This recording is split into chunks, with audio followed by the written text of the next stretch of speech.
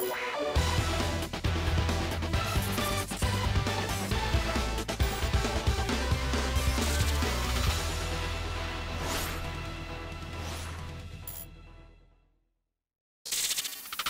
everyone, how are you doing? This is MD Tech here with another quick tutorial.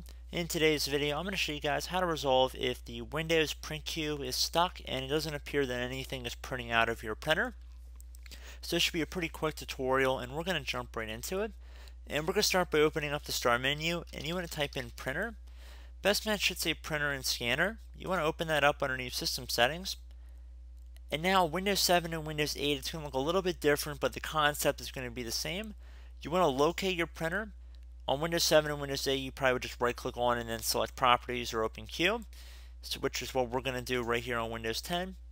Now at the top left, you want to select the Printer tab and then select Cancel All Documents. You're going to be prompted, are you sure you want to cancel all documents? Select Yes. Once you've done that, you can close out of these windows. And I would recommend opening up the start menu, type in command prompt.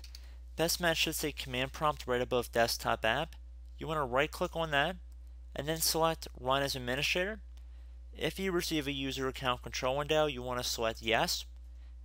Now into this elevated command line window, you want to type in net, N-E-T, space stop, another space spooler. Keep in mind there's two O's in spooler and there's a space in between the net as well as in between the stop and the spooler. So net, stop, spooler, exactly how it appears on my screen. Then you're going to hit enter. It should say the Print Spooler service is stopping, and then once it has stopped successfully, now you want to copy in the description of the video this command. So I'm just going to copy right out of my notepad file here.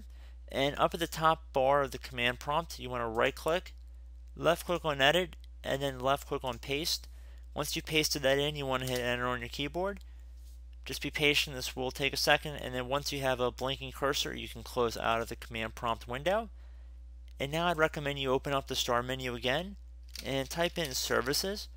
Best match should say services right above desktop app. You want to left click on that, and now you want to go down to find Print Spooler right here, and you want to double click on that.